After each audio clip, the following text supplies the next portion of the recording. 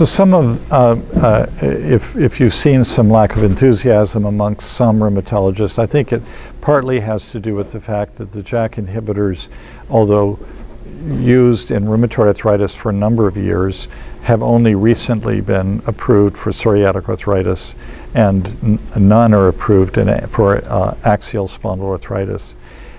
We're now seeing very strong data with several of these agents. Filgotinib, I mentioned, upadacitinib. So I'm thinking that as more of this high quality data starts to appear, and as clinicians gain more experience using the medications and indeed have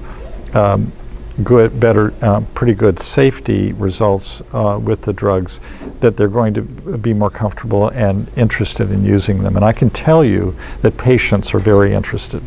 The idea of once a day oral, especially for example, I live in Seattle and I work with people that work for businesses where they have to do a lot of travel, getting through TSA, worrying about and not having to worry about refrigeration at the other end of the line. These are things that are important. These lifestyle considerations, if you will, are important for people. So having an effective oral medication is going to be important.